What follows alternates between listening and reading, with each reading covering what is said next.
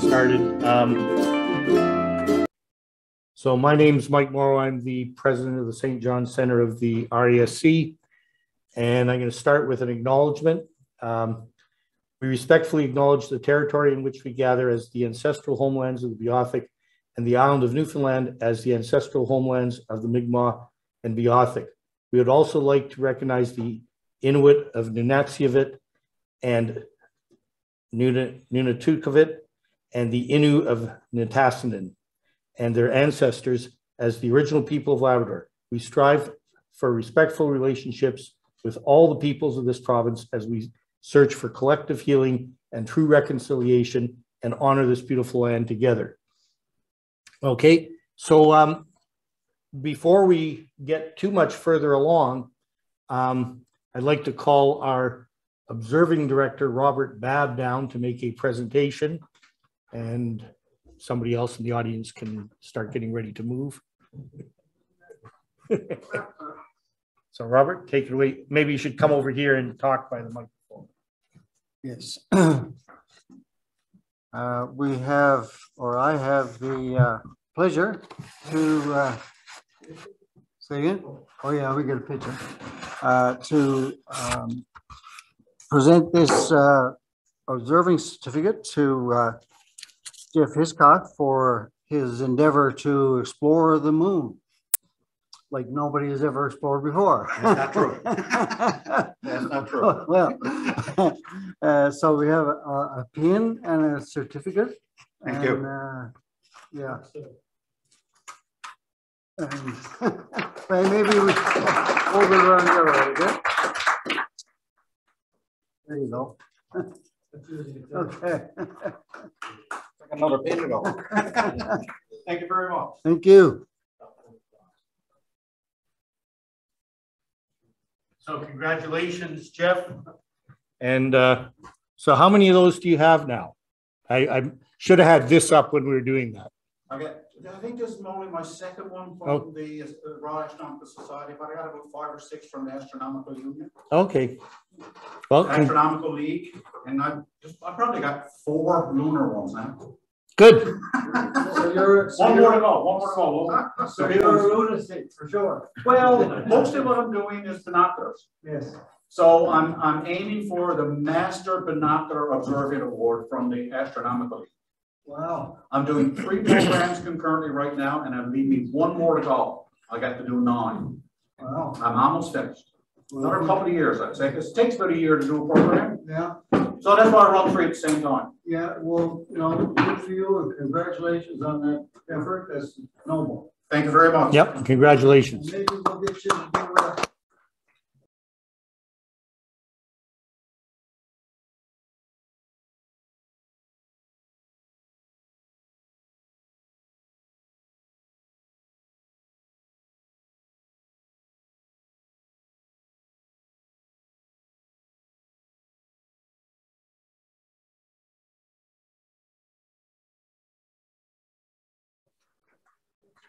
sometime those observing certificates, right? And That's the second time I've been asked, and I'm soon going to say yes. Okay. We need to create an executive position, lunar expert, and make sure you get one of those. Okay. So thank you very much. So Randy, is the audio still okay? Okay. So for the people online, we're trying an experiment with a new microphone this week, which may or may not make things better, but this has been a learning experience all the way along. So a couple of announcements. The next month's meeting is going to be February 15th, and it's going to be Gary talking about filters for visual observing. And some of you might be interested. There's a comet observing workshop coming up. We'll hear why there's some interest in comets right now later on. Being run from the Kitchener-Waterloo Center, you have to pre-register. And so there is a link that you can click on to register, but you probably haven't copied the link down. Be just about impossible. But maybe if you get in touch with Randy or me, we could pass that link along to you if you're interested.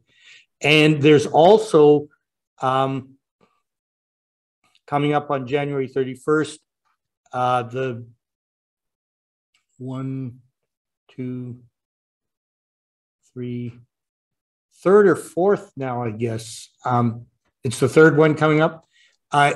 Education and Public Outreach Town Hall. We presented in the first one. And so they're working their way from east to west. And so there's some presentations from Ontario, some more Ontario centers. It's 8:30 our time. And again, you have to register, and you can email Samantha Jewett, who's the outreach person at RESC. That one's easy, outreach@resc.ca, or ask Randy or me and we can forward the link. Randy's gotten his link for registering. I haven't yet, so I don't know how slowly that's working. So that's a few announcements right now. And this got forwarded to me at some point. Yeah, so, and everybody still looks pretty much the same, right? So he hasn't changed at all. That's Peter there. Yeah, my hair color is down a little bit, yeah. And Randy is hiding out, and Cheryl Furlong. Sorry, don't know her, but anyways, that. And Peter Lockwood is in the back. Oh, right, yeah. He's looking at. He didn't want to be in the picture. Yeah. Anyways, I thought that was great. So that's 1979.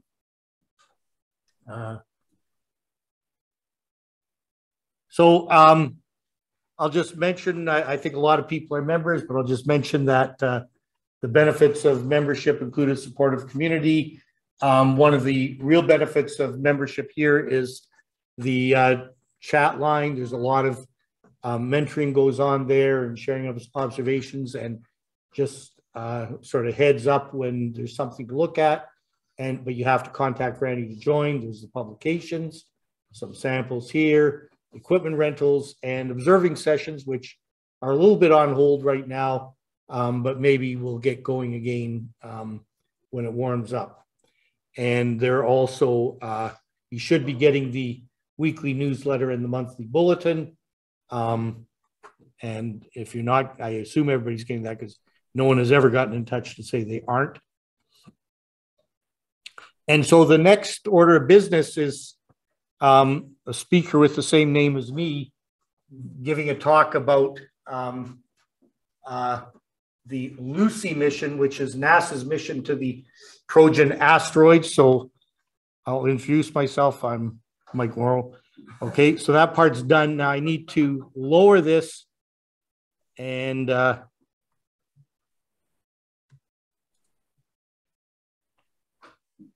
get that talk going.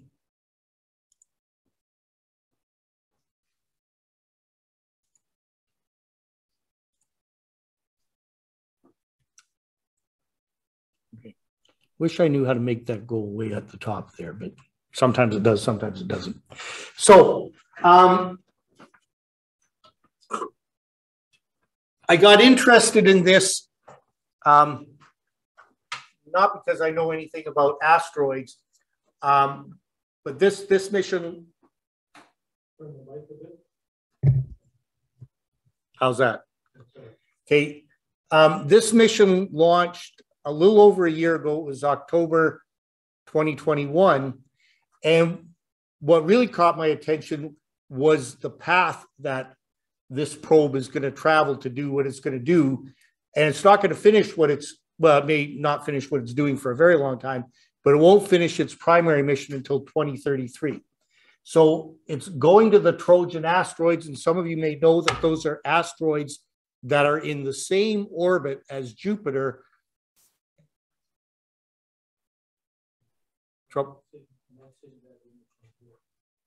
You're not.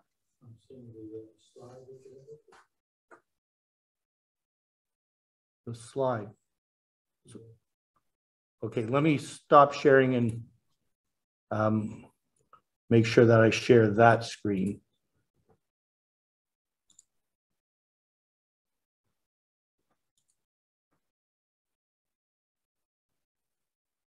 Is that it? Good. Okay. Perfect. Can you remind me where I was? Let's see. 2033. 2033, right. So it's actually going to, so the Trojan asteroids are asteroids that are orbiting in the same orbit as Jupiter at Lagrange points, but not the Lagrange points we heard about when we heard about the Webb telescope, a different kind of Lagrange point.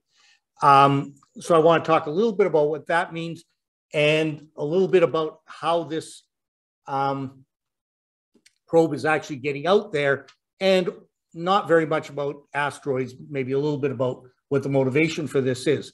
Now, one of the things to watch for as I go through is some of the diagrams they're going to show you are from the point of view of an observer that's sort of stuck on Jupiter. So sort of going around the sun with Jupiter. We talk about the frame of reference. Others are going to be from the point of view of an omniscient observer sort of looking down on the solar system, sort of stationary with respect to the sun. So I'll point those out as we go along, but the result is when you change that point of view, the picture looks different. You'll see what I mean as we get along, but also the way you understand what's going on is a little bit different. And that turns out to be important in some interesting ways. So that sounds pretty mysterious, but we'll get to that. So why is it called Lucy? Well, Lucy, the Lucy mission is named after this fossil, which is, oh, I spelled Australopithecus wrong.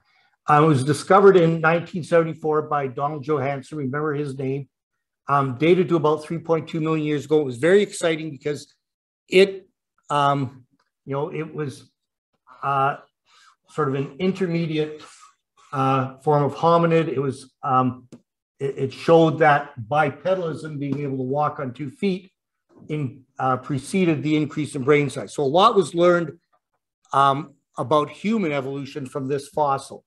It was named Lucy because one of the songs that was very popular in 1974 was, right, okay. So this was an example of how an undisturbed fossil provided some insight into the origins of modern hominids. And so the question is, are there some undiscovered relics from the beginning of the solar system that might give us some clues about the origins of the solar system? And the answer is yes. And that's why this probe is named Lucy. So and sometimes that disappears and sometimes it doesn't. I'm not quite sure how to do that. But anyways, so asteroids are remnants from the formation of the solar system. They, if they're from the right place, they haven't been disturbed or worked very much. So they can provide some information about the conditions in the early solar system and answer some questions. And the kinds of questions, there are lots of these kinds of questions. But one of them that's starting to come up is we're finding lots of planetary systems now, and a lot of them have a planet that's a lot like Jupiter, but it's much closer to the star than our Jupiter is. And so people ask questions like, do these Jupiter-like planets form far from a star and migrate in, or do they, or maybe vice versa? And then questions like, where, if this is going on, where do the rocky planets and the minor planets form? Where do they come from? And so there's been a lot of effort to learn about asteroids, and we need to know answers to these sort of things if we're going to understand sort of what's going on in these other planetary systems we're finding. And the first place to learn about this kind of thing is in our own planetary system. So there's been lots done on asteroids in general. I want to end it. Yeah, I'm sorry about that bar across the top. I've never quite figured out how to make, sometimes it goes away and sometimes it doesn't. Anyways, so we can think of the asteroids as solar system fossils. And for today's purposes, we can talk about the asteroids in the asteroid belt between Mars and Jupiter. And then these Trojan asteroids are in two swarms, one that's leading Jupiter, but more or less on the same orbit, and one swarm that's following Jupiter, more or less on the same orbit. And I listed some of the, or most of the missions to the asteroids. Some of them you probably recognize, OSIRIS-REx. I talked about DART in the fall, Hayabusa 2, some of the other ones, Stardust. But all of these have been pretty much to the main belt asteroids. So there's been nothing that's visited these, what are called Trojan asteroids. So they're called Trojan asteroids because the ones in one swarm are named after warriors in the Trojan army in the Greek myths, and the other swarm is named after the Greek soldiers. I'm not going to get into that too much. So these asteroids are trapped at Lagrange points. And I'm going to say a little bit more. I'm going to say a lot more about Lagrange points because I find them quite fascinating.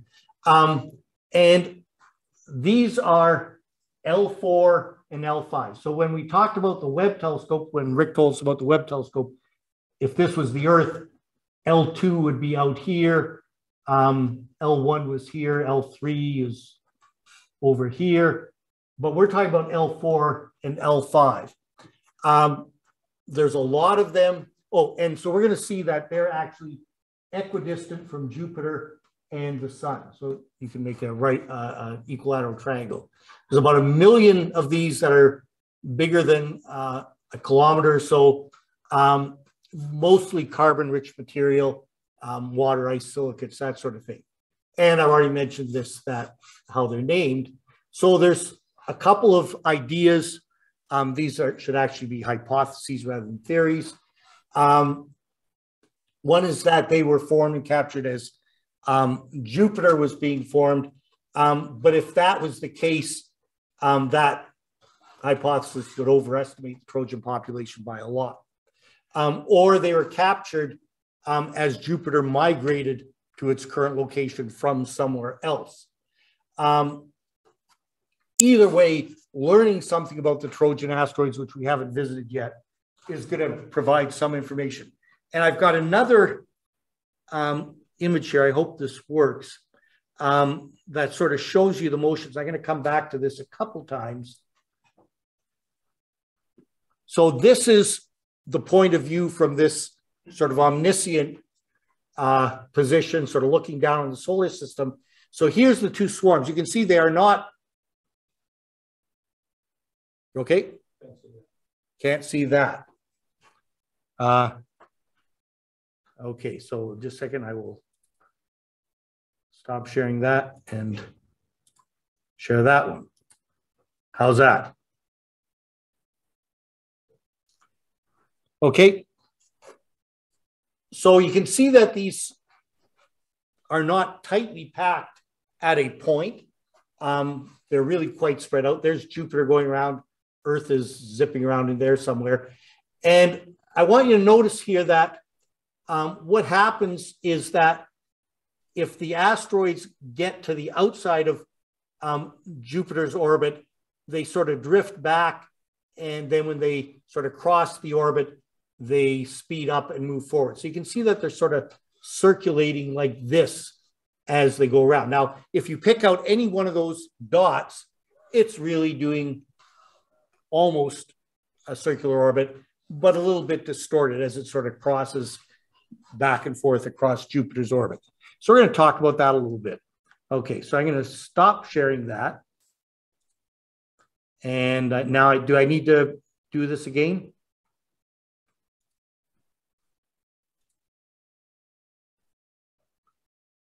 Okay.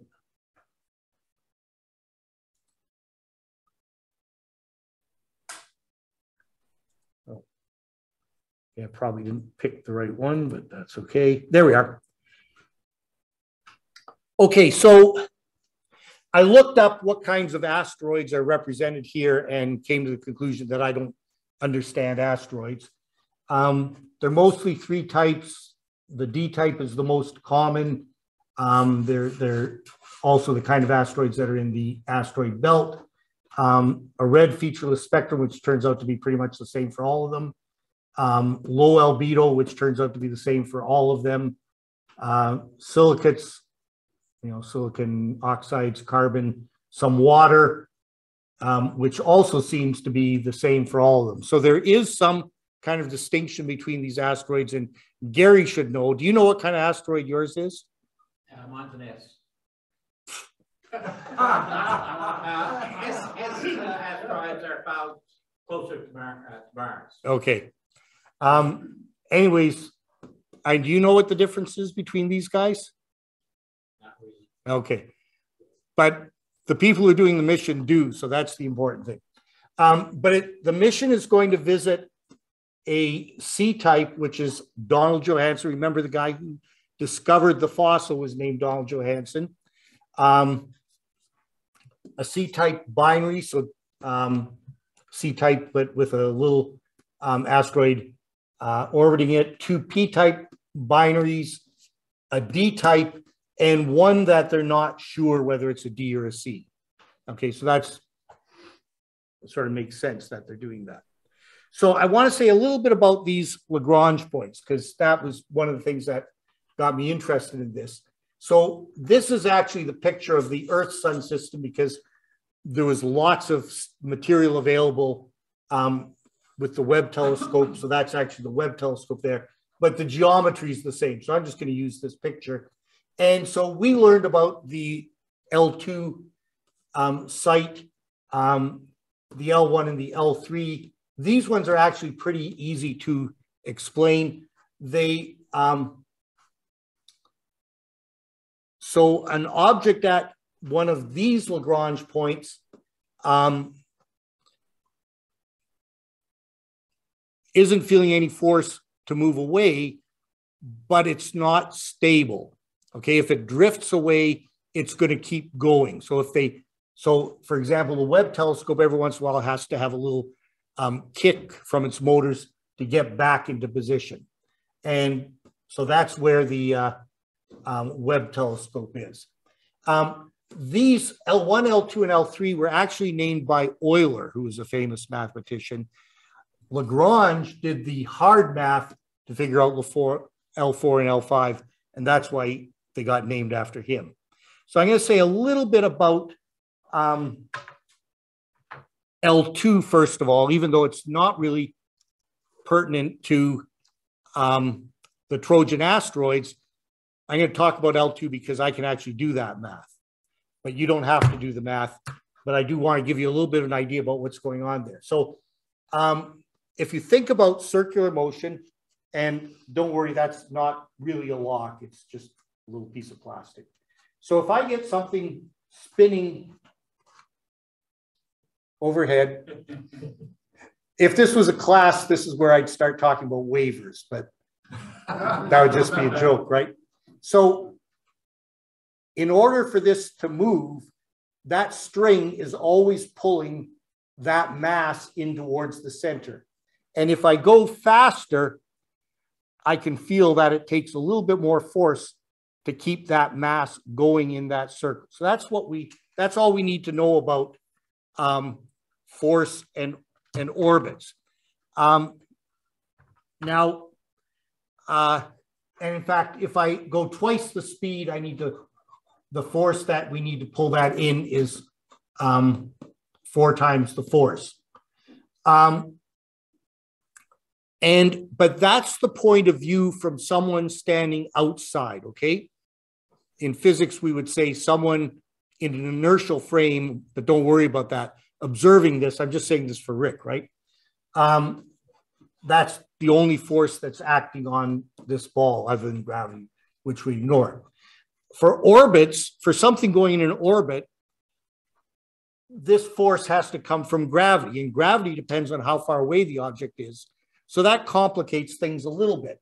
But when you put everything together, what you find is that if you've got something in a bigger orbit, it's moving slower. So it's traveling a larger distance and it's going a little bit slower. Okay, now that's really important.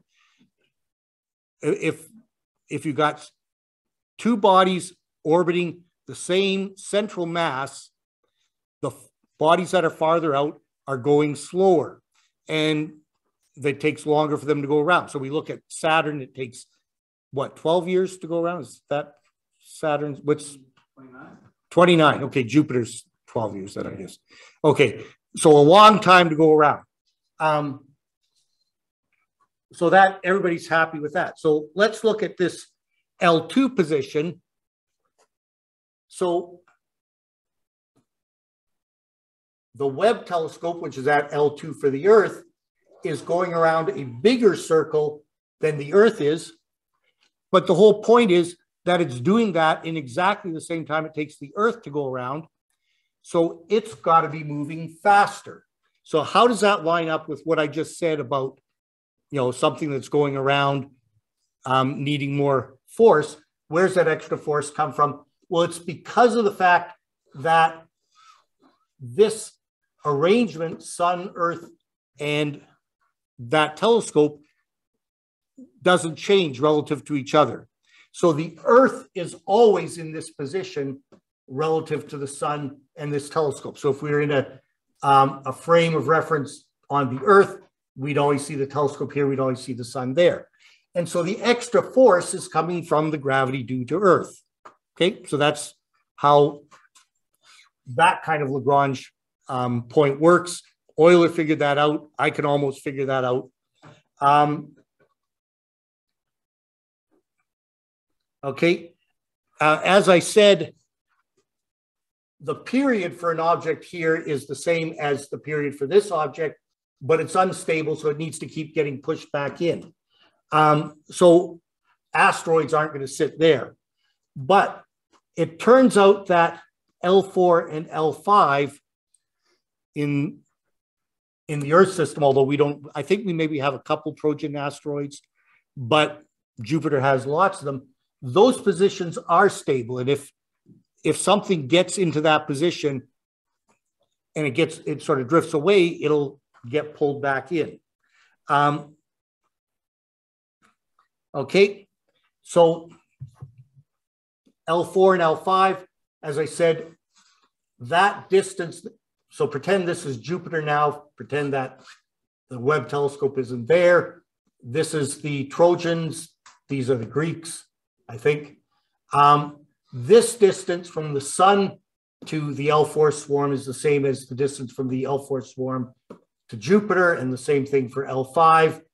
So these are equilateral triangles, and an object at these positions, that orbit is more or less stable as long as this mass is more than about 25 times this mass. And that's no problem for the Earth. It's no problem for the Sun and Jupiter. Now,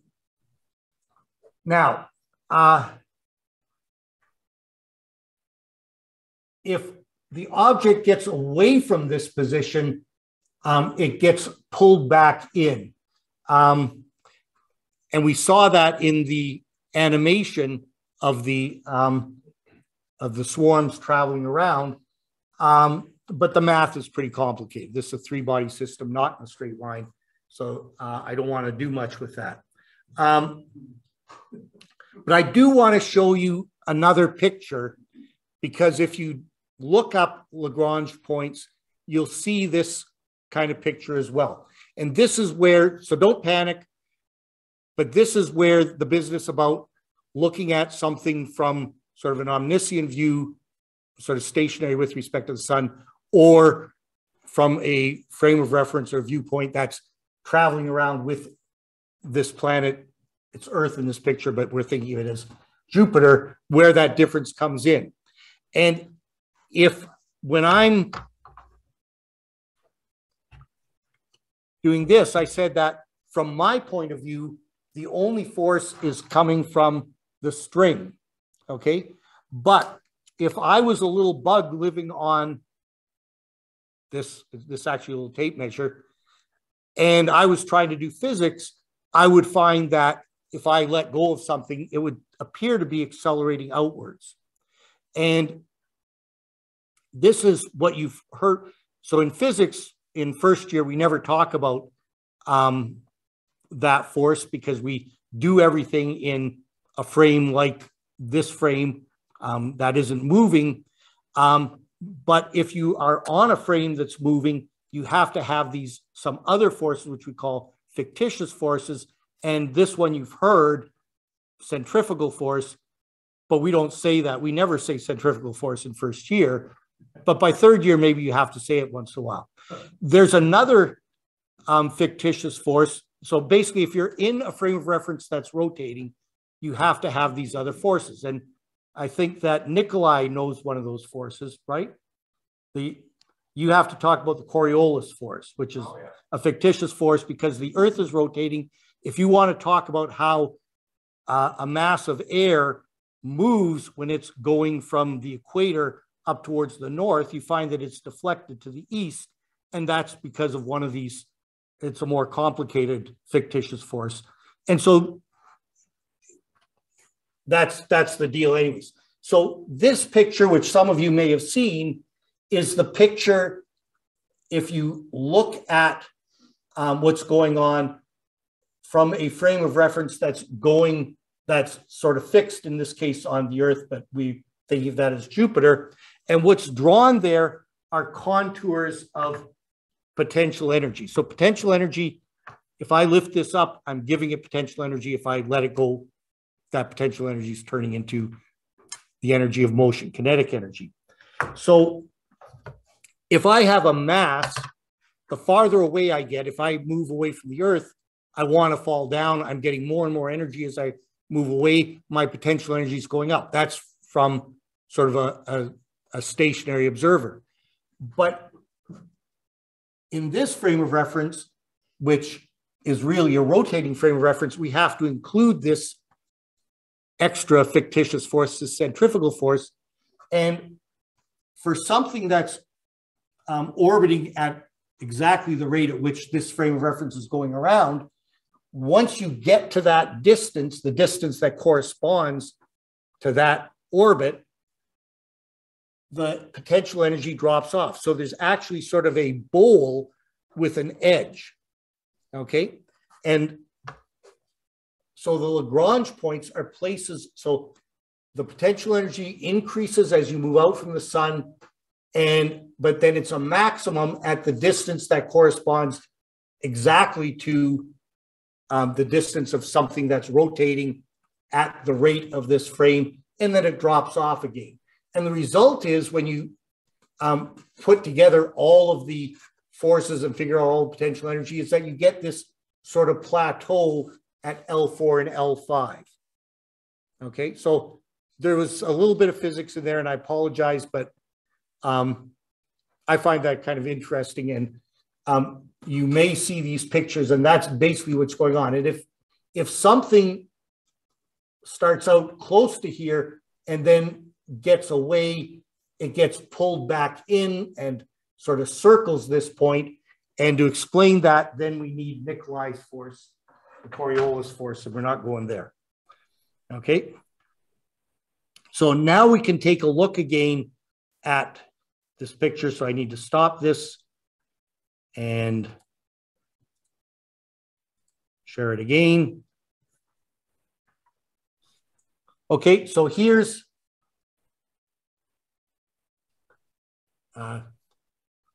one, two. Okay, that must be the Earth there, and that's Mars. And so again, you see that these swarms are really quite extended, but when the asteroids get outside of the orbit of Jupiter, they sort of drop back. And when they get inside the orbit of Jupiter, they catch up, and they just sort of, if I follow any one dot, it's really just doing a slightly distorted orbit.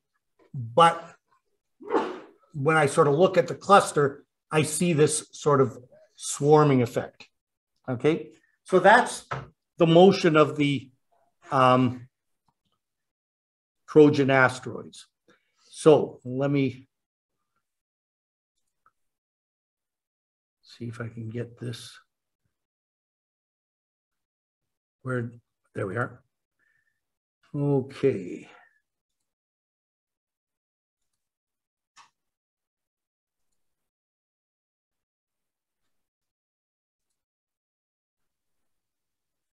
Okay, so now we can talk a little bit about the Lucy mission. We've got enough language to talk about that. So the Lucy mission launched on October 2021. By 2033, it's going to have visited Donald Johanson in the main belt. It'll go to 4 Trojan asteroids in the L4 swarm, and a binary, so a pair of asteroids in the L5 swarm. Now, this was what caught my attention when I first saw this, a couple of years ago. It's going to go there, and then it's going to go there, and those two places are farther apart than the distance from Earth to Jupiter. To me, that's pretty cool. It must be rocket science.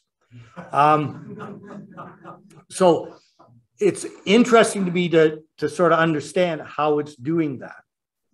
So now I want to talk a little bit about the mission itself. So the spacecraft is, it's a bit of an economy model. It's pretty simple. It's got 3 main instruments and a tracking camera.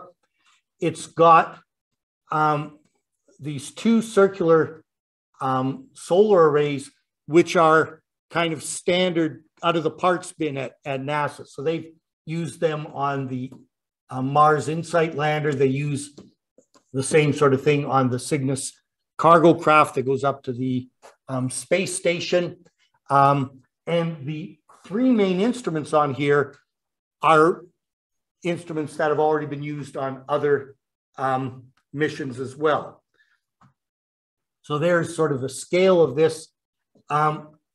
For Lucy, they've all got an L apostrophe at the beginning, but this one is a visible instrument, visible imager and infrared mapper from the New Horizons. That was the mission that went to what was formerly a planet known as Pluto.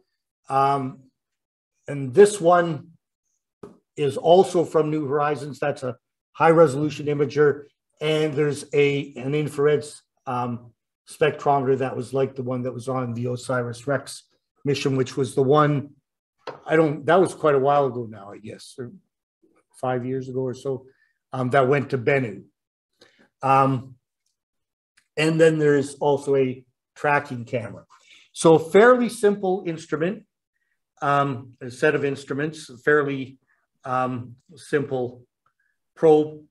And so this is the trajectory that I first saw, and it's a little bit misleading. We'll see why in a minute. But Lucy was launched on an Atlas rocket. Okay, and I guess Atlas is a pretty good rocket, and they've been sort of evolving, but that goes back to the 60s. It's now United Launch Alliance. And I think this one actually used Russian motors. But that's not a rocket that you would normally think of as getting something out to Jupiter. So it needed some help, and it got that help from gravity assist. And in fact, there are 2 gravity assists. The first one happened last fall, and the second one's going to happen next year. Okay. And then it will then visit Donald Johanson as it goes through the main asteroid belt in 2025.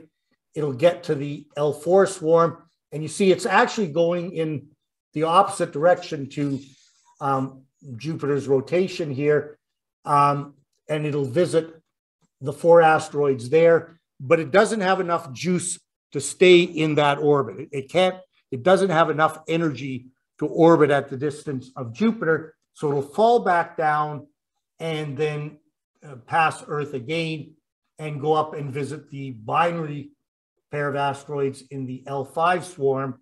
And then it will drop back to Earth. And in fact, it's set up in such a way that it can sort of oscillate between the L4 swarm and the L5 swarm, I think with a period of about 6 years. So in principle, it can keep going. Now, whether it has power to do that, I'm not sure. So I've written down the names of the asteroids it's visiting, but it doesn't matter. So there are 2 gravity assists here, but this picture looks a little surrealistic, but the reason is that, again, this is the picture from the frame that's rotating with Jupiter. So if you're an observer sitting on Jupiter, would see it go over here and then over here, because this swarm is always in that location relative to Jupiter. This swarm is always in this location relative to Jupiter. And if we look at this from sort of the omniscient view, so the view that's sort of stationary over the sun, it's a little easier to see. So I'll let this loop. Oh, do I need to? Can you see this one? Okay. So I'll let this loop a couple times. The Earth is the dark blue here. The magenta is Lucy, and the green is Donald Johanson. We won't worry about that too much. The cyan is one of the asteroids in the L4 swarm, and the red is one of the asteroids in the L5 swarm. So I'll wait till it starts now and then try and, I wish I tried to slow this down and I couldn't. It would help. Okay, so launch, first gravity assist, it comes out a little bit further. Second gravity assist gets enough of a kick to get up to L4. There it is. It meets the L4 swarm, goes back in, circles Earth, and now timed perfectly to meet the L5 swarm. That third trip past the Earth isn't actually gravity assist. At that point, it's sort of into this orbit and it just keeps orbiting. So I found this sort of made things a lot clearer to me. So I want to say a little bit then about the gravity assist, because that's what's making this possible. So what happens is that if an object swings past the planet, interacts with it gravitationally, it'll accelerate due to the planet's gravity, and some momentum will be transferred to it from the planet. Now, if it just sort of goes past the planet and leaves on more or less the same trajectory, then it gives back all that momentum. But if its trajectory changes, it can actually take a little bit of momentum from the planet. So the planet loses a bit of momentum, but the mass of the planet is gazillion times bigger than the mass of the probe. So there's no noticeable change in the velocity. And probably the most famous example of this is the Voyager probes, which took advantage of the fact that the outer planets were lined up in a particularly convenient way in the end of the 70s. For the Voyager probes to get gravity assists. I don't know if they got any before they got to Jupiter, but certainly once they got to Jupiter, that sort of helped them go through the whole set of outer planets. And that was called the Grand Tour. So I just want to say a little word about gravity assists. So this is an analogy that you sometimes see. And this is a truck and a tennis ball coming towards the truck. And so the truck is moving. For the observer in the truck, and these aren't the pictures, the arrows I've gotten here right now. If you're in the truck and you see a tennis ball coming, you'll see it hit. And then from your point of view, it will bounce off and travel away at the same speed that it was coming in. Okay, that's from your point of view. But from the point of view of an outside observer, this ball has bounced off this truck is moving, that ball is going to be moving a lot faster after that interaction. Now, that's not a perfect analogy for a gravity assist, but it's that sort of idea. So there's a fellow named David Short. I found this GIF on or GIF on Wikipedia. And so this is a planet and maybe a probe coming past the planet from the, and so there's a gravitational interaction between the probe and the planet that changes the path of the probe. But from the point of view of the planet, the velocity or the speed when it's coming in and the speed when it's going out is the same. The amount of kinetic energy is the same. But from the point of view of the of a stationary observer, fixed with the sun, sort of watching the planet is moving along. And when this object passes the planet, it gets towed along by the planet and takes away some of its momentum. So that's what a gravity assist is. And so again, I've already shown you this, but now let's just watch the gravity, because I just love this one.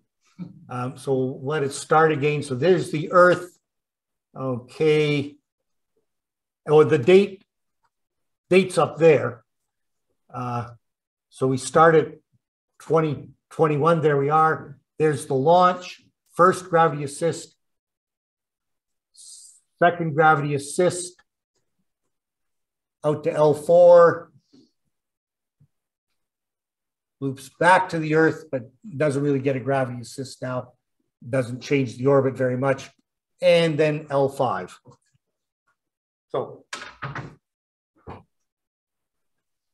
So there are, I'm just about done, there is an issue that has arisen. So after the probe is launched, these circular solar arrays have to unfurl and lock into place. And that didn't quite happen on one side. One of them didn't quite latch open. It's about 75 to 95% open. They aren't quite sure. They've tried shaking it a little bit.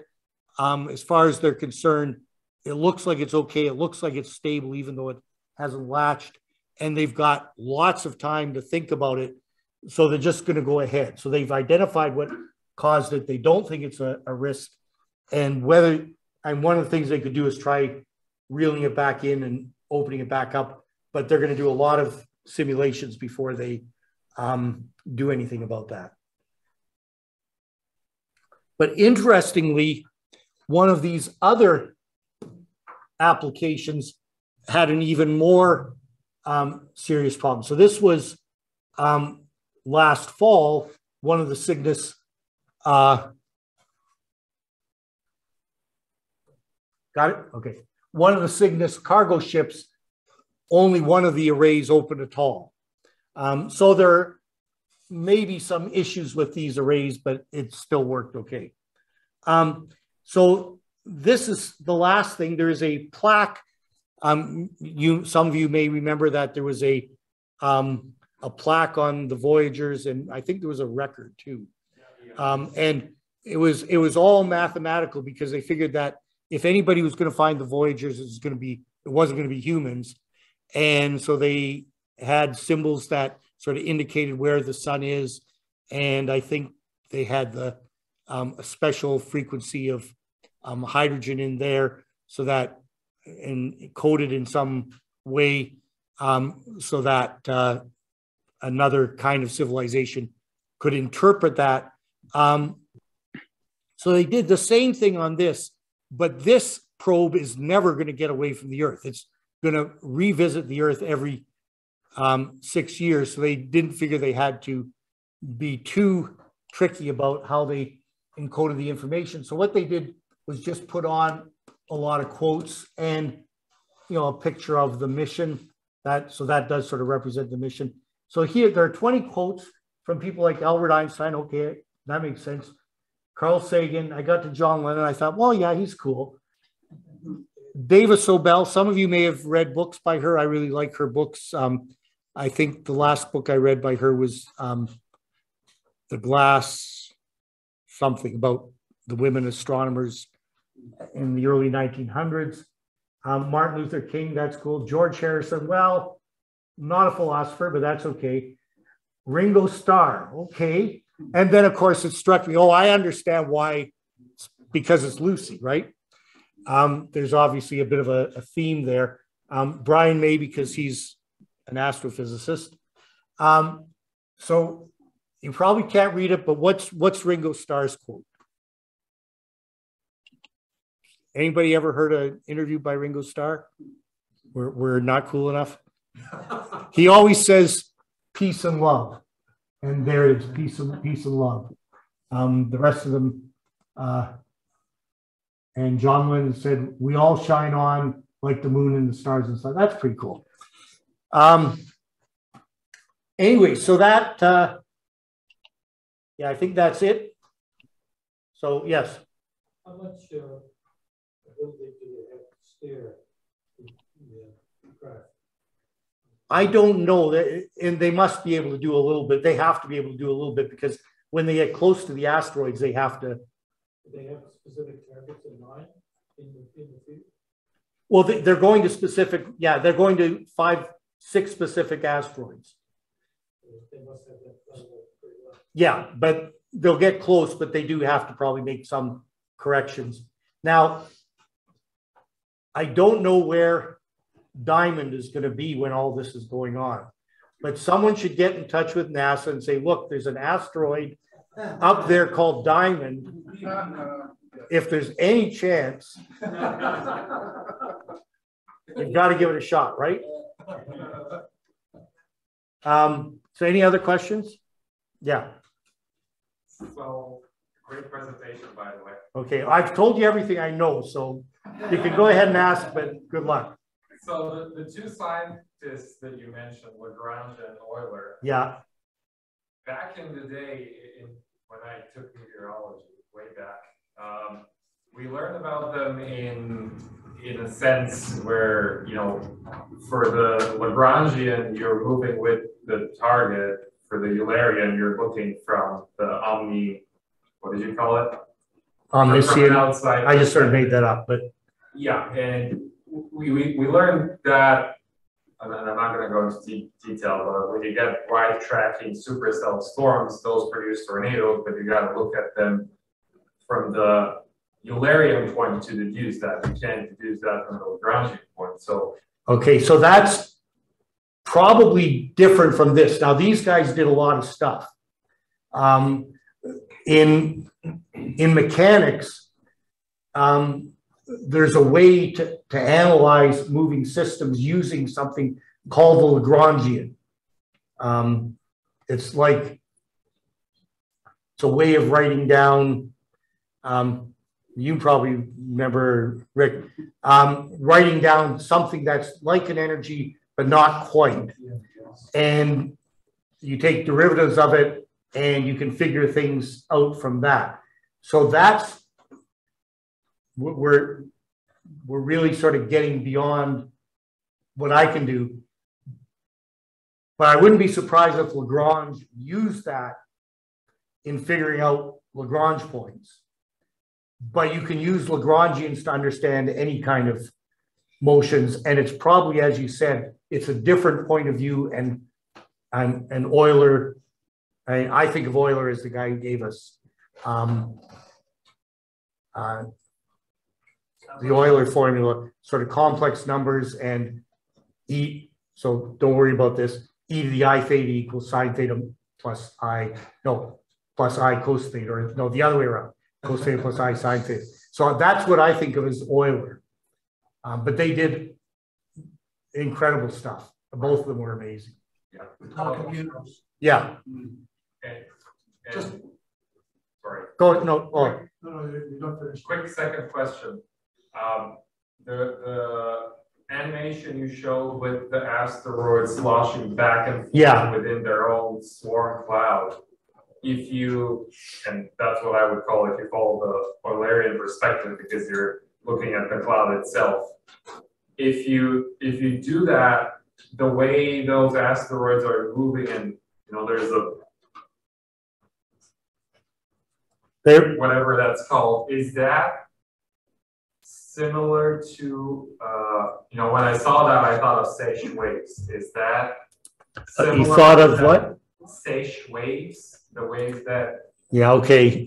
Is that completely different, or is that the same principle? Well, number one, I don't know what that is. In a pool, when the water no, because it's not really sloshing here. If you look what they're doing, they're sort of, all the ones on this side are going a little bit slower. And then when they get on this side, they're speeding up. But if you look at any one of them, it's just going around, but sometimes it's on the outside and slows down. And sometimes it's on the inside and speeds up. Now, maybe that is a bit like sloshing because they slow down and speed up.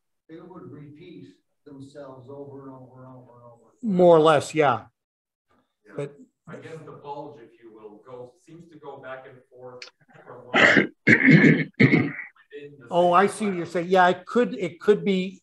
Yeah, so when you get into waves, you get group velocity and phase velocity, and there's something, don't worry about that. There's something like that maybe going on here. So I think maybe you're right. I was just going to make a comment on the Newtonian gravity. I was blown by this particular graphic here is mind-blowing for me because of the orbiting within an orbit going on in this. Yeah. So we remember what they're really doing is just a slightly distorted orbit. So well, it's if you. Well. It's a potential well, and it's in there, and it's rotating around, depending on where they are in the. Okay, so this is where it's not a potential well. It's like a plateau, and it falls off on all sides within the frame of reference that goes around with the planet. The extra thing that's going on here is the Coriolis force. And then that's what makes it, so that picture isn't in that sort of contour map. That's what sort of gives you the bowl shape, I guess. That's right, and they're stable. And then so within there, there's motion that's stable within that. Yeah. Those potential wells. But this is, what impresses me is that all of this is Newtonian gravity, and that's basically exact to a certain number of decimal places. So I'm looking at that and I'm thinking, where before I thought it was 99.9% accurate, I'm thinking it's a few more nines there. And I just wondering how accurate is. No, there may be predicting these orbits. I'm not sure if these are exactly periodic. There may be. I think they're chaotic. I was just going to say, they probably don't repeat exactly. I think for these purposes, I'm not a relativity guy. Well, this is beyond relativity at this point. But I'm thinking just how good is Newtonian gravity. I think it's pretty good. It's pretty good. Yeah, for this kind of stuff. Yeah. So I guess the question also that would come from that is that, well, how long do they stay in this orbit? Like when do they, how often do I don't know. That's an excellent question. I don't know. They've been there a few billion years, presumably. Or longer. I mean, if they formed when Jupiter formed, one of these hypotheses is that, they sort of got there when Jupiter formed. So you're getting back 4 or 5 billion years. So I don't think they're getting repopulated. I don't think there probably are some that get picked up from the asteroid belt. But that's why they're interested in these guys, because it probably is a stable population that hasn't been worked over by collisions, and they haven't had close approaches to the sun or anything weird like that. And they want to look at it because nobody's looked at it before. Does that make sense? Oh, absolutely. It's a great mission. Yep. Just looking at that graphic, that reminds me of the flocking phenomenon of starlings. It was used apparently in the Matrix, you know, all those machines. But I also saw, with regards to that, I saw an interesting program about mathematical codes in nature. And some scientists have actually worked out a mathematical code that explains how these birds, because really that's what they do, they swirl around, but then they come back and they're going in the same direction. And apparently, you know, through computer simulations and photographing these swarms, these flocks, they've actually worked out a mathematical. Yeah, but somehow they are, quite fascinating. they're sort of, one way to talk about this is that L4 and L5 are attractors, if we use sort of the chaos language. And in the birds, there's some sort of attractor that we don't quite understand that. It's mathematically, apparently, very almost symmetrical in the way they actually arrange. I mean, the physics must be different. To each other, which is, I mean, you know, so it's not random, is what I'm saying. Yeah. Apparently. So, yeah, and this is certainly not random. So if this force that you were talking about explains one of the explanations of it staying in that format, why would we call it fictitious? I'm a bit confused about that. I know it's sort of like a physics term. You know, if they're real and they actually do things, they explain phenomena, why are they fictitious? In this frame, they aren't. Okay, so it's like when I was doing this. Okay, for you sitting there, if you were analyzed, so let's not get into Coriolis force, because it's I think it's more complicated. But from this point of view, okay, from your point of view, if I'm analyzing this, I can ignore gravity pulling down because it's weak compared to this. The only force acting on that mass is the string pulling it towards the center. And we call that the centripetal force. And if I let go of the string, or if I break it, the mass does not travel out along a radius. It travels along a tangent. Okay? And so there is no other force acting on this. And so any other force would have to be fictitious. That's why we call it fictitious force. But so we say that whenever we can, we try and do physics in the frame of reference you're in, which is a frame of reference that is not accelerating. Okay, that's sitting still. Yeah. Okay. Yeah, I'll get to that in a second. Yeah. So we try and do the physics in a frame of reference that isn't accelerating. That's a preferred frame. We call it an inertial frame. But sometimes you are on something that's rotating. The Earth rotates. We're moving anyway. The Earth rotates, but to a very good approximation, we can treat this room as if it's not accelerating. But if we want to do meteorology, we have to take into account the fact that the Earth rotates. And then basically when we transform our point of view into this rotating frame of reference, the only way we can understand how things are moving is to insert these extra forces. And as long as we keep in our mind that there is no, the force that's holding on to this is a real force. It's the force exerted by that string. The force that I think is pulling this mass outwards, I can't find a cause for that force. It's really an illusion because of the fact that this, from this... So it's not fictitious. I think maybe it's the word that's... Yeah, but well, it's been around... It's been around for... No, it's not a real force because you can't find a cause for that force. Okay. Take the room analogy. If you started to walk through this room north real fast, just pretend you're following the surface of the Earth and you're doing that. As you do that, you're getting closer to the rotational axis of the Earth. And just like a figure skater pulling his or her arms in, you're going to spin faster. So you're going to be dragged to the right, to the east, by something you can't figure out because you're assuming you're That's a Coriolis. That's a Coriolis force, right?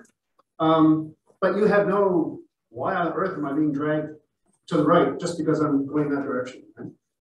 You can't find something that's actually pushing on you. And the reason is that trying to do physics in a rotating frame isn't a good idea unless you're Nikolai. And I guess that's why airplanes don't take the right routes when you look at the map. They go from Europe to America, they go like this. And if you're... So how can you explain the success of meteorology? Okay, that's probably getting off topic. Okay, so there's a question in the chat. Okay, so John asked, the Lucy probe will just fly by the Trojans, correct, or will it get to spend any time around? That's a great question. And the let me go back to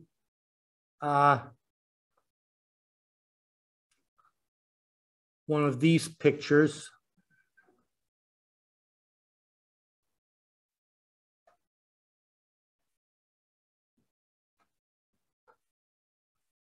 There. So John, they just zip by. The probe doesn't travel with the asteroids. In fact, the asteroids are moving this way and the probe is moving sort of against them. So it's going to zip past them, has to get the pictures fairly quickly. It doesn't have enough energy to stay in that orbit. It's just going to sort of pop up, have a look, and drop back down again. And that's why it's got fairly simple instruments on it. It can take a few pictures, do some spectroscopy, and then it's on to the next one. And 6 years later, it can come back and maybe find another couple asteroids. But I don't know if they probably have planned that far ahead, but they aren't saying that yet. So I don't know. Did that help, John? Thought so. Yeah, like New Horizons. Yeah, just goes by, gets pictures on its way by. Okay. Quick question. Chris. But the total amount of mass in each of these Trojan swarms is, despite the fact the picture makes it look huge and vast, these are all tiny, tiny dust specks compared to Jupiter. So the total amount of mass in each of these Trojan swarms is actually practically negligible. There's no self-gravity involved. I think you're absolutely right. Yeah. Every one of these little green dots, you can just ignore all the other. The physics would goes around the sun. become even more horrible if you had to. Yeah. It's bad enough being a 3-body problem if it's a 1,000,000-body problem. There are binaries amongst. Yeah, so there is some gravity. Yeah. Yeah, really, really close. But one binary, another binary don't really feel each other. Yeah. So what's the range of size of the asteroids? Well, the ones bigger than a kilometer up to a few kilometers. That's it. There's nothing bigger than. I'm not sure. What's that? Big enough to take a picture of. Yeah. Quickly. Yeah. It could be a few kilometers, but it's probably like the one that the DART mission visited. They aren't things like Ceres. They aren't, sort of minor planets. I don't think so. But I'm not sure. I'm sorry. I don't know actually the size of these ones that it's visiting. And certainly a few kilometers. Certainly, it would have to be incredibly accurate to get to it. Yeah. They're big enough that they can see them now from Earth. So maybe they are bigger than, maybe the 10s or 20s kilometers, something like that. Okay, sorry, I should have had a look at that, but I didn't. Are you looking it up? No. Oh, okay. Okay, so any other questions? Okay, then I'll wrap up that part and ask the chair to come back and continue the meeting we should thank the chair for talk. Yes. Thank you.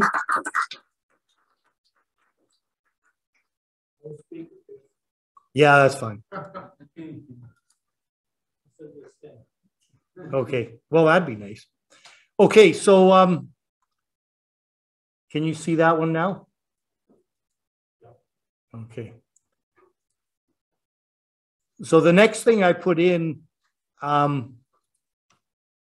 which may or may not have any input, but it is January, so I was wondering if anybody had any exciting astronomy-related gifts, and there's mine, which was a puzzle, which actually is finished now. This was yesterday. So it's pretty cool. I had a lot of fun doing it. And my next thing is I got to figure out how to glue it all together and preserve it and stick it on the wall. But I have a kit for doing that. Anyways, it's sort of a vintage chart, and there's actually a lot of information on it. How big is it? 28 by 22. 28 inches by 22 inches. Pretty big size. So any other gifts anybody wants to report? Where'd you get that? I got that at the Botanical Gardens gift shop. They have. So it's a gift to yourself. Well, Cynthia and I were in, and I sort of pointed at it and then looked the other way. It's made by, oh, you can't read it there. I think it's Cavelli Papers or something like that. They have lots of bird themed ones, but that's one that caught my eye. Any other gift reports? Okay. Scopes at Costco, they haven't reduced the price. Okay. I got a mini PC to attach to my scope. 26. So that's a very, very specific request to Santa Claus. Very, very specific.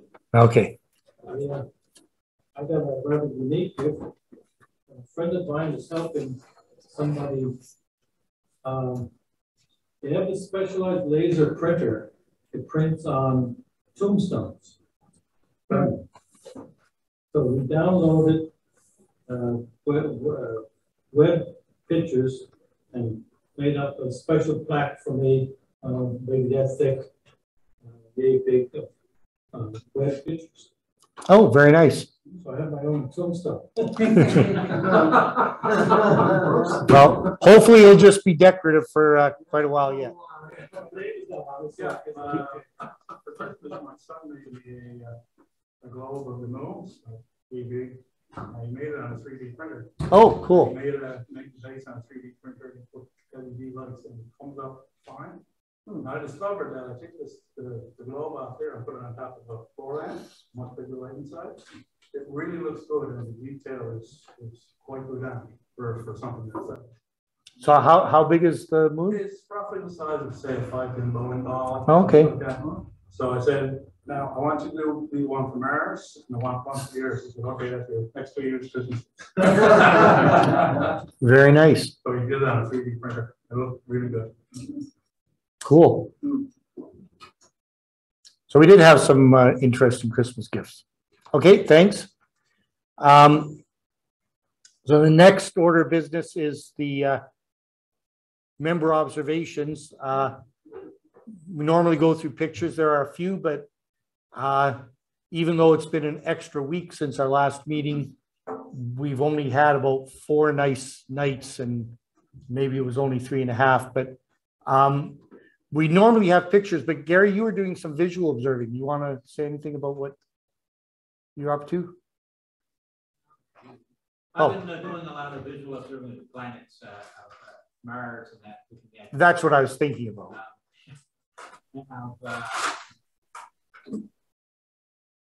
Clouds and blue clearing is a big thing now. And blue clearing, there's 2 sides to it. People say that it doesn't exist, say it does exist.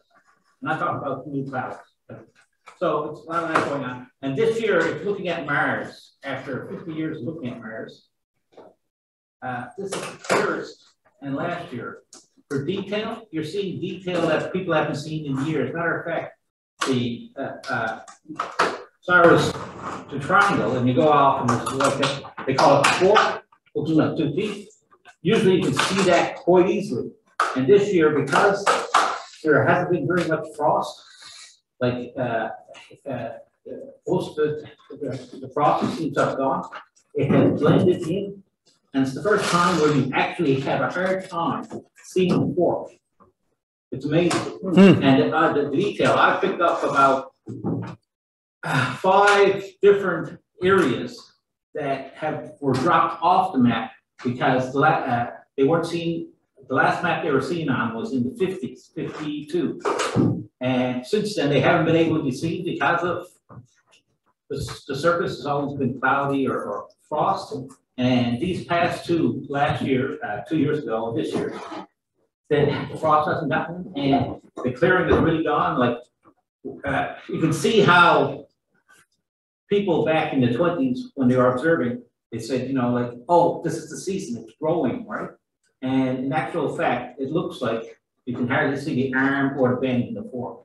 It's so close. There's so much detail there now, as opposed to like it would be a green and a blue and an orange, but now it's all blended in. Do you think that's Earth or Mars? That's definitely Mars. Yeah. So climate change on Mars. And it's the first time I've seen the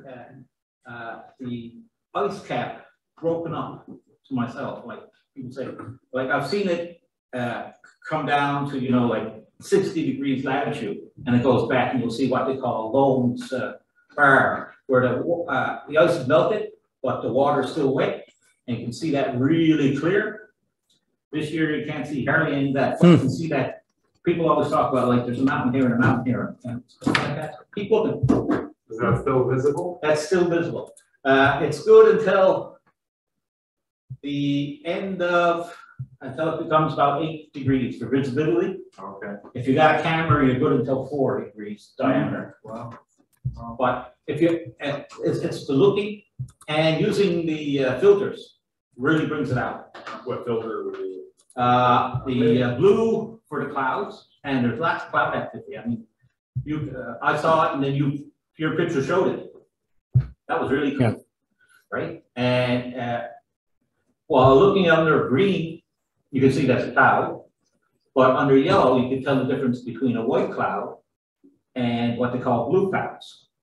So this is a good ad for our talk next month. Oh yeah, okay. I just want to comment that getting amateur observing weather reports from Mars is pretty cool. Yes. Yeah. I want that. Yeah. Okay, so we do have a few pictures. So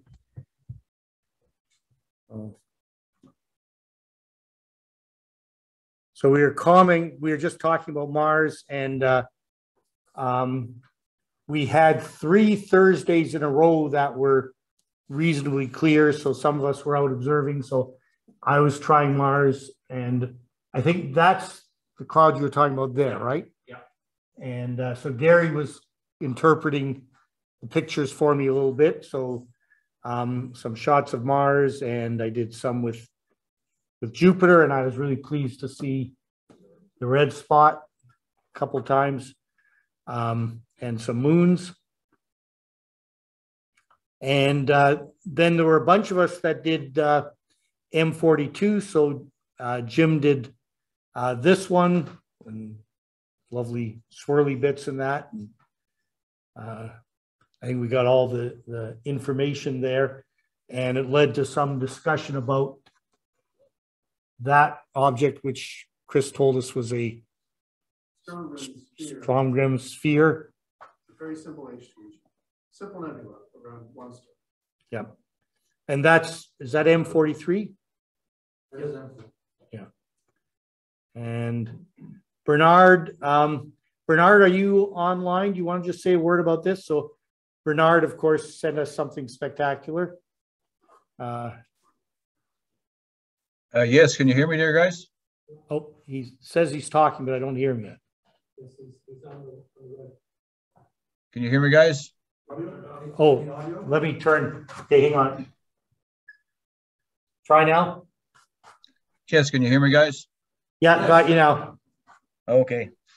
Yeah, this was about a week or two before Christmas there, and it was a real cold night, clear night. It was the last time I was at the observatory, actually.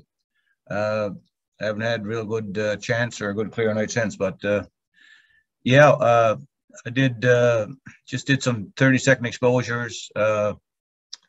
What was that? About over 3 hours there, and did this one with the Sharp Star 61, and I had the UV IR filter on that one. So yeah, it turned out a little different from some of the views I've seen there, but I did the processing in PixInsight and Photoshop, and the colors turned out a bit different. So not quite sure why, but anyway, there it is. And yeah, I think it turned out pretty good. Can't hear you, Mike. Yeah, Bernard, I was just saying that thank you for that, and it's quite a spectacular picture. There's a tremendous amount of detail in there. There's a lot more nebulosity that the projector is not showing. No. Oh, you're right. Yeah.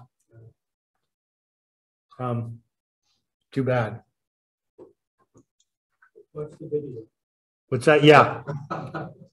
What was that? Okay, I tried to, and so this one, I got a modified camera from Jim Johnson, so with the IR filter taken off, and this was a very cold night, but I lasted for a little while. So I'm pretty pleased with that, because when I've done this before with my other camera, I don't get nearly as much red stuff. So for me, I was pretty happy with that. And John Nugent did what's the 6.6 something hours? Yep, and that's a beautiful shot. You can see the running man there. It's actually oriented so you can see him running away. And again, lots of nebulosity in that one. And Jim, I don't think Jim's online tonight, but he did the Rosette Nebula, and there was some discussion about palettes that came out of this. I think this is called the SHO palette. Yeah, it's a Hubble palette. Yeah, the Hubble palette. So just beautiful detail in there, and the dust is 3D. quite pretty. And so now I'll invite Robert to come down and do the sky this month, and I'll bring up the PDF for that.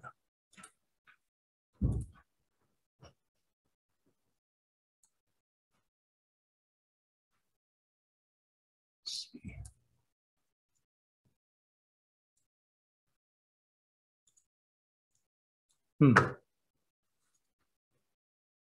Oh, there we are. Yeah. I'll just say something just in between. It's really comes under visual observing, or rather not visual observing. When I was at the Yukon for 6 weeks. Oh yeah, please tell us about that. It was mostly cloud skies, believe it or not.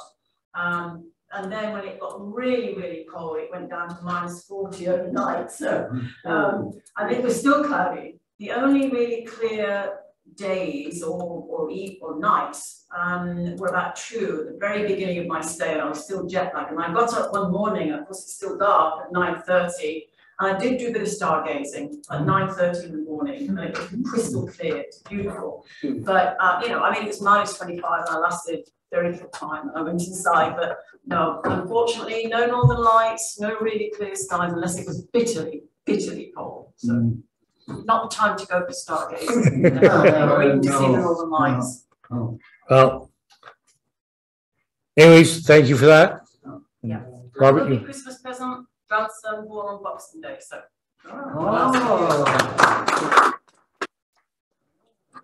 Celebrate for sure. Best Christmas present ever. Yeah. Okay. Let's see. Am I in the right place? Yep. Okay.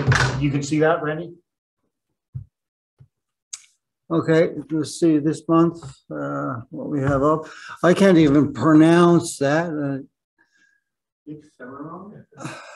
Yeah, I came across that somewhere in my travels when I was trying to get a scientific word for like day-night cycle. And I thought about circadian, but that's more or less like a human biological thing, or not just human certainly, but life's biological cycle.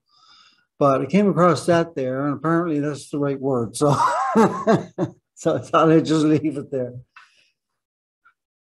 About the day-night cycle, well, you can certainly have a look at this online if you want to see when astronomical twilight and nautical twilight and civil twilight begin and end, and our sunrise and sunset times. Here's the sun actually today, and quite a lot of activity up there. So if we could only get some sunshine, and you have a solar scope, then, you know, treat yourself and set it up and try and have a look. I thought I'd add something in for the moon. Usually we don't have much there for the moon, but it's pretty much unchanging, isn't it, month to month. But on February 4th, the moon will be at apogee, its greatest distance from the Earth this year. Be sure to take a look at this month's full moon, as it will be the smallest in appearance for this year, right? And the opposite of supermoon. And, you know, media has made a big thing of supermoons in the past few years, right? And people thinking that it's, oh, you know, it's going to be as big as the whole sky or something. But anyway, I noticed the last full moon that, oh yeah, I could see that that's a small, it's smaller in diameter than moons I've seen in the past. So by all means, get out and have a look.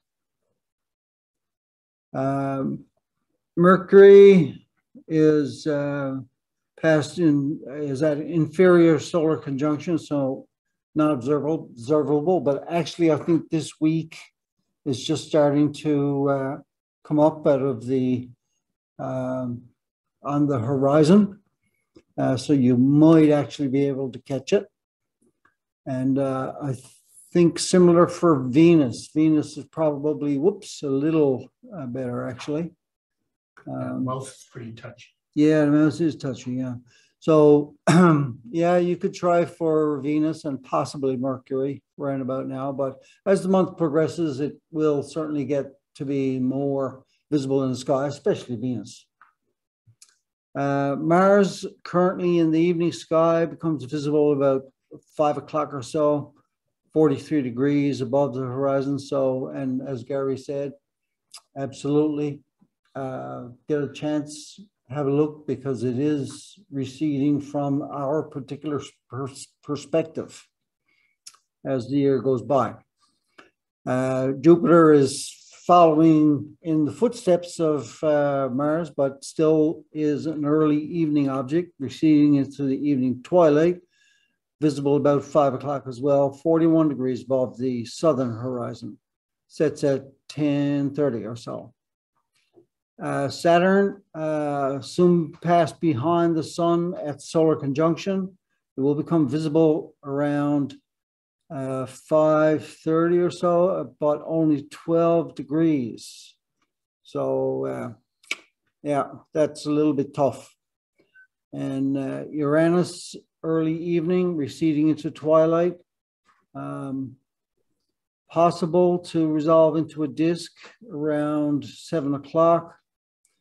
Its highest point is 58 degrees, and then it sinks below 21 in the western horizon. So challenging. They just point out that Sky News mentions Venus' Saturn and a crescent moon on the 23rd. Oh yeah? In a few days. Okay. Venus, well, they thought to point it out. Venus and Saturn are 0.4 degrees apart, and the crescent moon is, you know, Earth shine and all that. Okay, so that's probably won't see anything because of snowing, but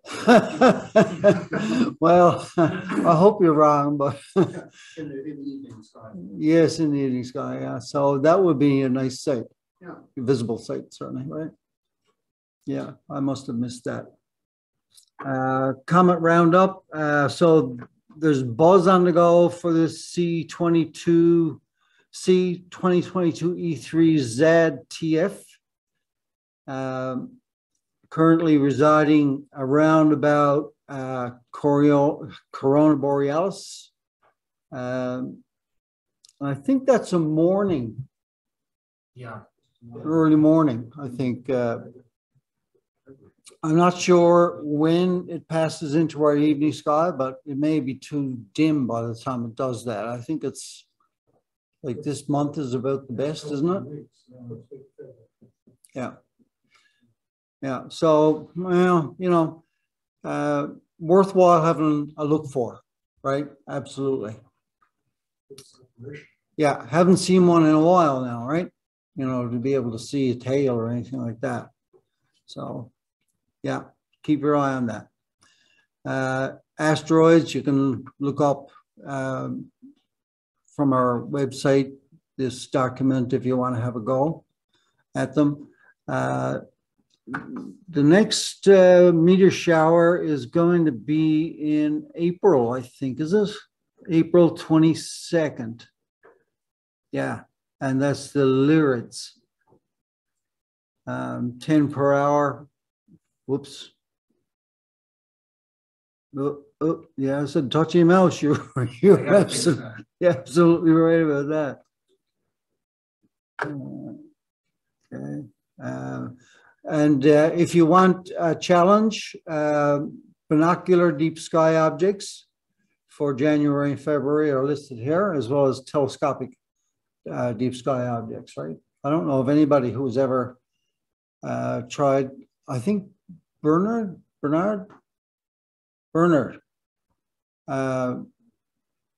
may have done this one point, but I'm not sure. And there is a challenge object there for February. And yes, and for January as well. IC 2118 in Eridanus. And then for February, IC 443 in Gemini. I'm not sure what these objects are. They're probably an open cluster, maybe. I'm not sure though. But they were the challenge objects that come, you know, with every month's data that I gather for this document. International Space Station, I'm not sure if we have.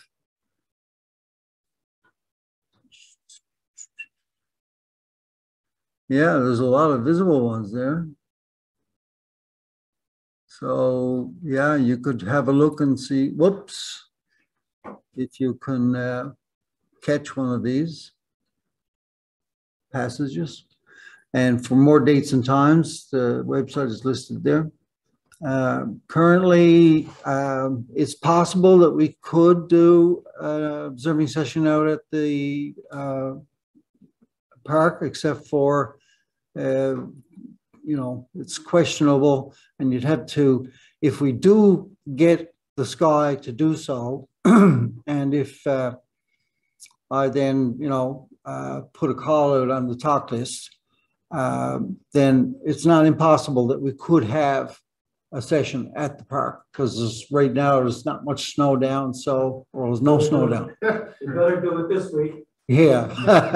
You'll have a Well, clear night Sunday night, but that's after our snowstorm. So. but it's not, and no, it's not a snowstorm, is it? Oh, Saturday we're getting a snowstorm. Oh, no. Originally, I thought it was 20, now it's like 5. When does it stop? May. Start? No, stop. Stop like Sunday morning? Oh, I'll be snow clearing then, in other words. Yeah. I was having a good night until you spoke up. You can focus on the positive, that it's going to be leader at. Yes, yes, yes. Once you clear somewhere. Yeah, you gotta, get the snow blower at the clear spot first, right? Yeah, I've done that before. Okay, so then our calendars here showing, when the moon is in its full first quarter, new last quarter, and when our monthly meeting is, which is tonight, of course, for this month and for next month, and some websites. And any questions? Something happening to the comet. Now? The tail is getting disconnected by the sun. Is that the same? Yeah, I saw something about that. Is that right? I thought it was.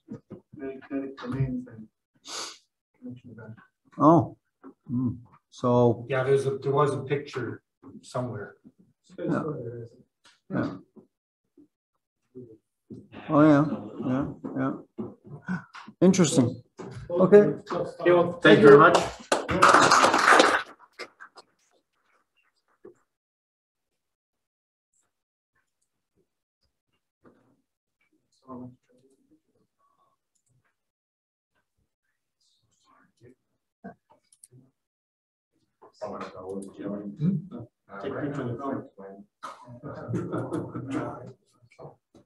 Okay, so I actually did get a screenshot from Stellarium for tonight. So there's the handle of the Big Dipper and Hercules. So right now it's just about in between, and this is at 5 in the morning. So I think it's it's circumpolar, so it doesn't quite set, but it's pretty close to the horizon until sort of after midnight. So if there's a clear night, I might. I don't want to ruin your fun, but it will be raining or snowing at that hour. No donuts for him. Where's the rope? Where's the rope? Okay, so that wraps it up. The next meeting, Gary's going to tell us about filters, which he's already started doing. And if you're interested in this comet observing workshop, because we just talked about comets, but apparently we're never going to see it, you can get a hold of this person, Ellen, at Kitchener-Waterloo, or ask us. We can send you this Zoom link, and you basically register there, and then it sends you the actual link. So this is not the link to watch it. This is the link to get approved. And that's it. So, meeting adjourned. So thank you. I believe we have refreshments. Whoa.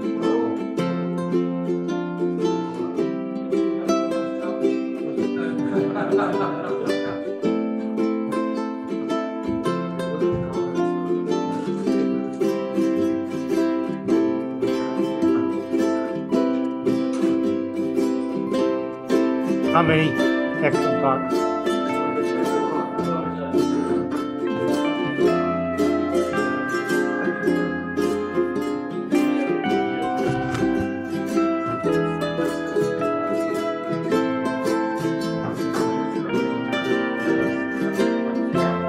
What's that?